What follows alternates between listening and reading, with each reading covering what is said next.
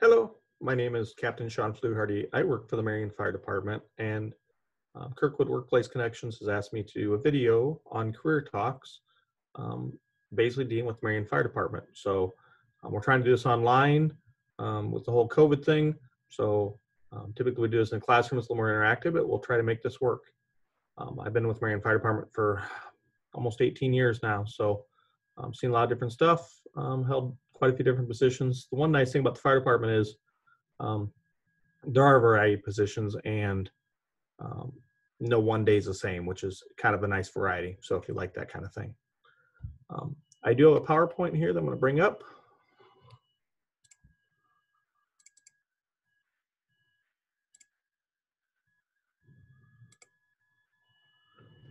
All right, a couple of pictures of a fire and a gas leak we had. One of the things we commonly get asked is you know, what's the fire station look like? So I went through and basically just did a video of starting off with our apparatus bay, and I'll play that for you now. We do have two fire stations in Marion, one on the east side, one on the west side. We are currently building a third station, which is kind of on the northwest side. The tour that I'm going to give you in the video is of our Station 2, which is kind of our headquarters station right now. All right, I'm going to take you on a tour of our apparatus bay out here at Station 2, which is our main station. Basically, in our first bay, we have our Medic 2 truck, which is our paramedic SUV out of the station. Behind it is Engine 92, which is one of our township engines, which covers kind of a rural area without fire hydrant. So it's got a little bit more water on it.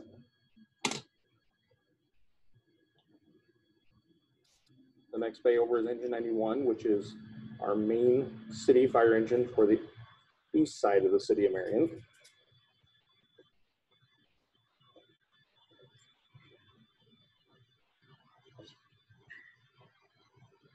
This is Aerial 2. It's our 95-foot aerial ladder with a platform, used for our larger multi-story buildings or commercial buildings.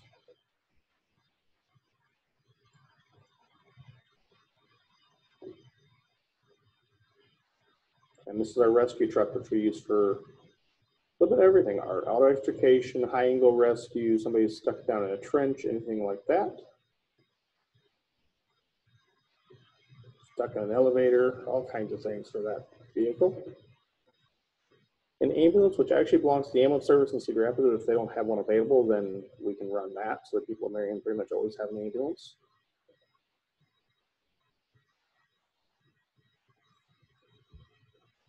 Here's kind of the back side of the ladder truck.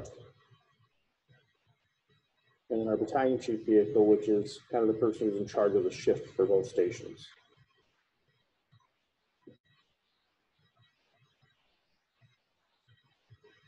All right, so that's kind of our apparatus bay, or where our trucks are at. I'm now going to show you just kind of our living quarters, our bedrooms, our day room area.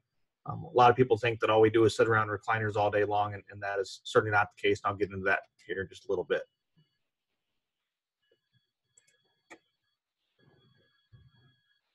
This is our back hallway, or our living quarters area. Basically just has 6 bedrooms.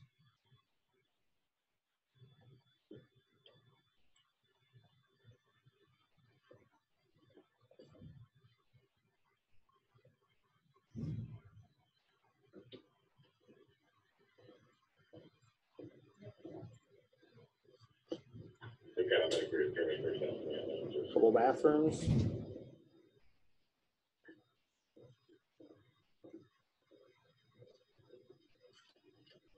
And our kitchen. And our living room area. And then you go back down this way, and that gets you to our apparatus bay, or where the trucks are at.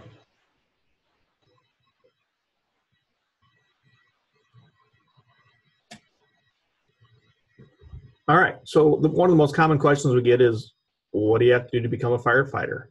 And a lot of people think maybe it's kind of an easy job to get, and it's actually a pretty tough or pretty competitive job to get. So the minimum requirements, just to apply to the fire department, you have to have a high school diploma or equivalent. You have to be nationally certified as an emergency medical technician. So there's like 3 different levels of emergency medical services. There's the basic EMT, which is like a a semester-long class at Kirkwood. There's an advanced EMT, and then there's a paramedic. So the paramedic's a 2-year degree. Most of our people are paramedics, but to apply, you have to be an emergency medical technician. And then you have to pass a civil service test, which consists of a written test, a physical agility test, and then at least one interview. So the civil service test, written test, is quite frankly a lot like the Iowa assessments. There's a little bit more to it, but it's math and English and basic comprehension and stuff. So you basically take the written test, and there's a pass-fail score, maybe 85%, 80%. And if you pass that, then you move on to the physical agility test. You are scored on your written test, and that's largely a large part of your final score. The physical agility is a lot of firefighting stuff. It's starting off on like a step mill, which is kind of a treadmill with steps, with a bunch of weight on you, and you got to do 3.5 minutes on that. And then there's dragging hose, putting up ladders, pulling or dragging dummies, carrying saws, just doing a lot of heavy work. But it's certainly passable if you prepare for it. But that's a physical agility test, and that's pass-fail. So if you pass that and you got a good score on your written test, then we basically have a list ranked in order based on your test score. From that, we will conduct interviews, and we will then hire people from that list. A lot of people think, oh, your score is everything, and if you're number 1 on the list, you're guaranteed a job. That is not correct. We look at a lot of variables. We look at your work history. We look at your job references. We look at your personal references.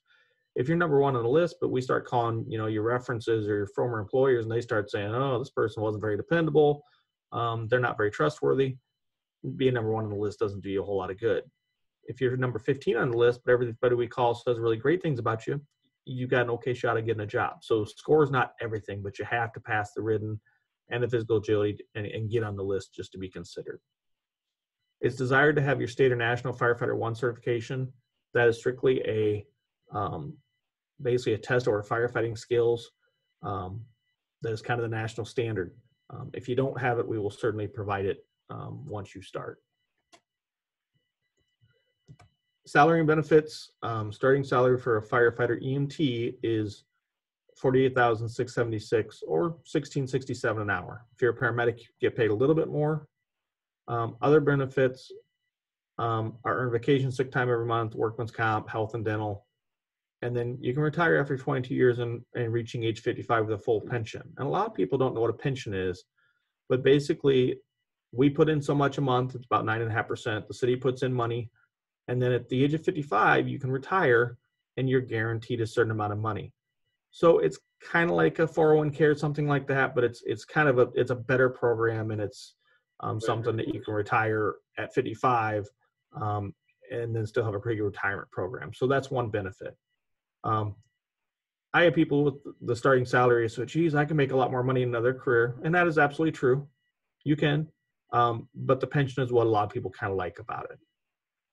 The other thing about the money is you will find that most people who work either in fire departments or police departments or EMS or whatever for ambulances, yeah, we like to have enough money to live off of, but we're really doing it because we like to help people and the variety of calls and everything else.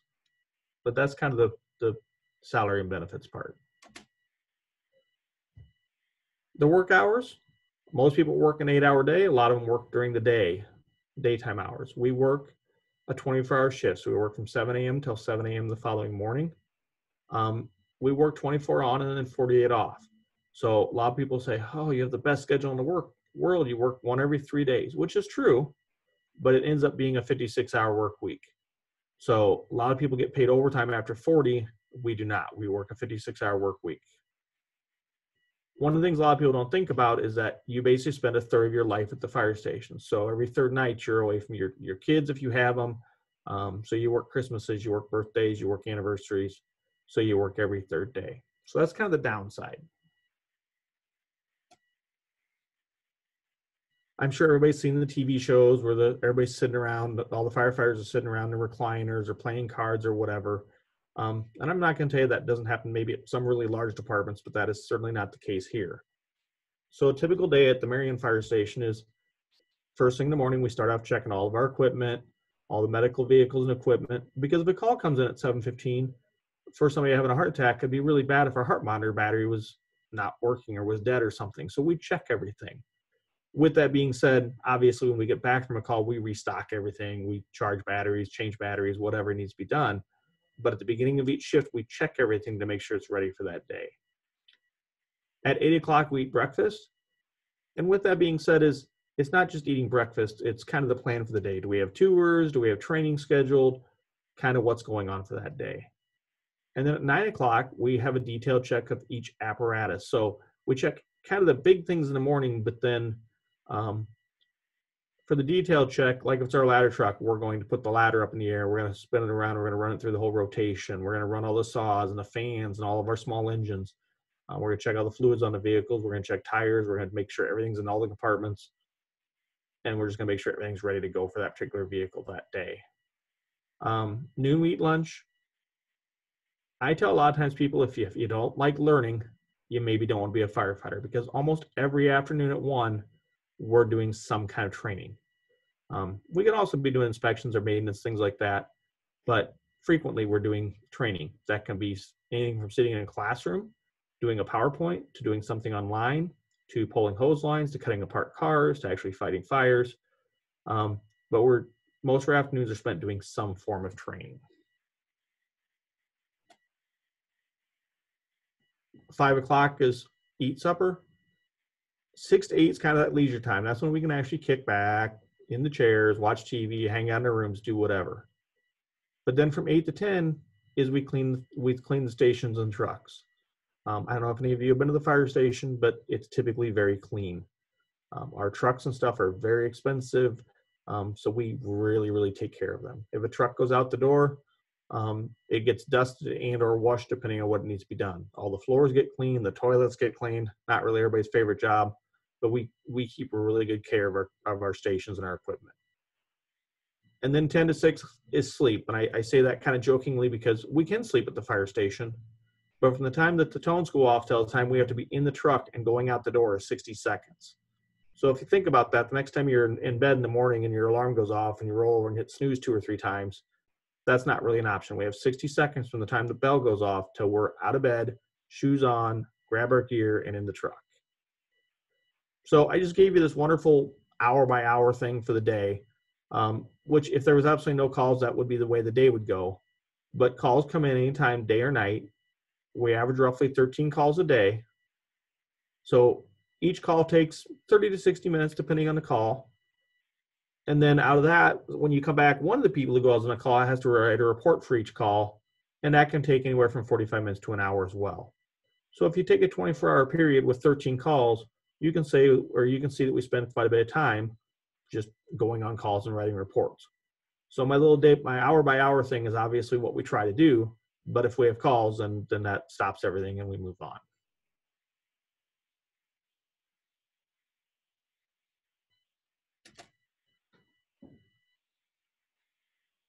Personality for the job is good leadership skills. Basically, as a firefighter, you're going to be called for all kinds of situations, and they're always calling you because they don't know what else to do when they need help with something. I tell people a lot of times, when you're being called as a firefighter, you're being called on somebody's worst day. Their house is on fire potentially, their family member's not breathing, somebody's bleeding, somebody's trapped in a car, okay, and they expect you to be able to fix whatever they called you for, okay? So good leadership skills. Obviously, we have one person in charge of each call, but everybody kind of has to be a leader to some extent. Able to remain calm in a stressful situation. We go to very stressful situations. People not breathing. Obviously, people stuck in fires, things like that, okay? And sometimes even if you're seeing something like on a medical call where you know it's really bad, you can't really portray that to the patient because that only makes them more stressed out. So you have to be able to remain calm. Able to work in dangerous situations? Yeah. If somebody has a car wreck in blizzard conditions, even though they're telling everybody else to stay inside, we're still going to go out and help you. Okay. Severe weather, car accidents. If somebody's involved in a car accident on the highway or the interstate, we're still out there with cars going by. We try to control it as much as we can. Okay. Able to work in all weather conditions. I already kind of talked about. Desire to continue learning. Like I said, a lot of our day or almost every afternoon is some form of learning. Could be just reviewing streets, could be reviewing operating guidelines, stuff like that, but a lot of it is just hands-on stuff and either medical skills or fire skills or rescue skills or anything. Ability to work and live with your coworkers for 24 hours at a time. I kind of equate that to like living with brothers and sisters. Okay, you like them, but you get on each other's nerves sometimes, and it's no different here at the fire station. There's people that you love to work with. There's people who they get on your nerves every now and again. But the difference between a fire department job and maybe somebody who works in an office is if you don't really like the person next to you, that's okay.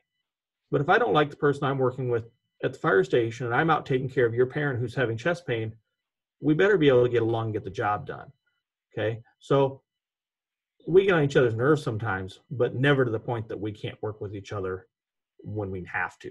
Okay, so that's one of the things we look at when we are doing our hiring is, can you get along with people, and how do you handle conflict?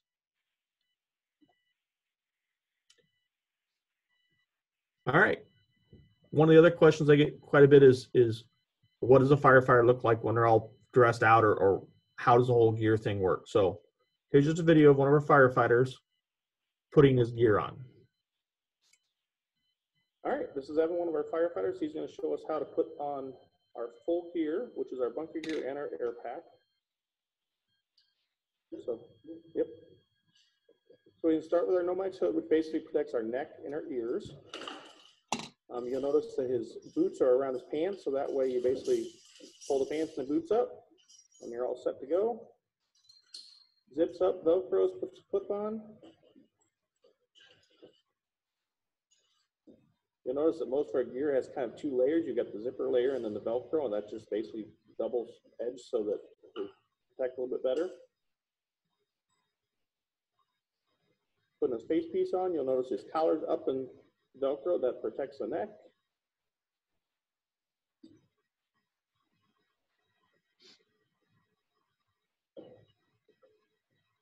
So now I pulled the Nomex hood up, which protects his ears. Puts his helmet on. His hands are still exposed, but that's because he's still got to put his air pack on.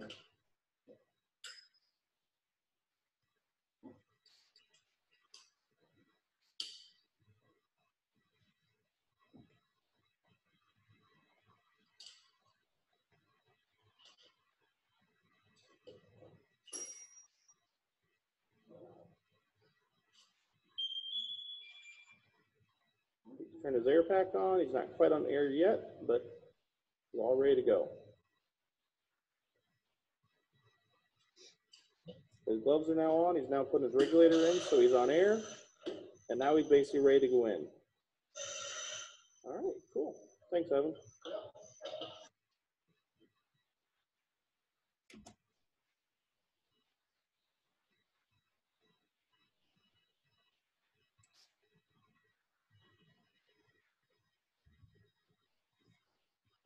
All right. That's kind of the presentation for careers of the Marion Fire Department. We typically do this in the schools where we have a lot more interaction with kids, where people can ask questions, and we don't have that with this platform, unfortunately. Hopefully this is informational. If you have questions about the Marion Fire Department, you can basically reach out to me at 373-8086. Thank you for your time and watching this presentation.